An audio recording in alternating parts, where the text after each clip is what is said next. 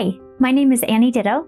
I'm a licensed clinical social worker and have been counseling since 2004. My latest passion in my profession is the practice of self-compassion. As I have studied self-compassion and been trained in the practice of mindful self-compassion, I've seen it be transformative in my life and also the lives of my clients. The practice of self-compassion is simply offering yourself the same loving kindness, the acceptance, and the understanding that you would to somebody else that you love and care about.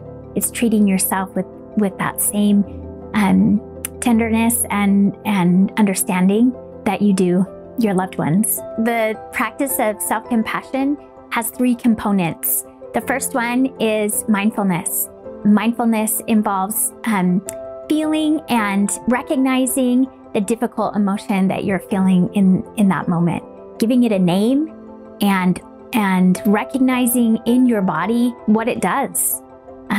Maybe it's anger, and you can tell that it's anger because your skin feels hot and your heart is racing and your stomach's upset. Some of these physical manifestations of the emotion are important to notice and be aware of.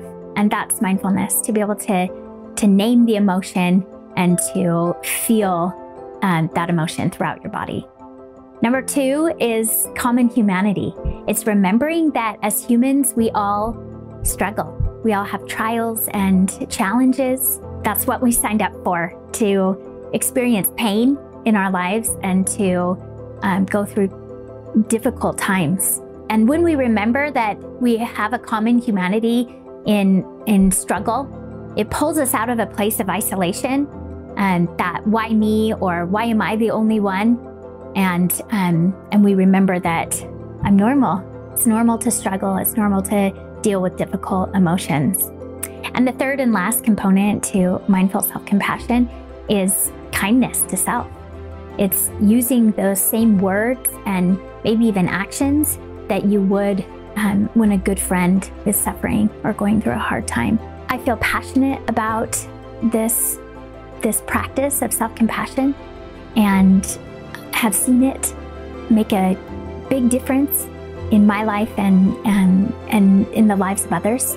I would love for you to join me and my friend Andrea in Eden, Utah, as we host a retreat on May 13th and 14th.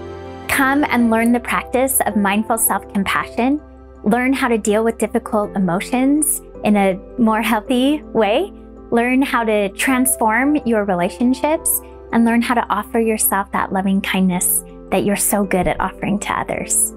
See you there.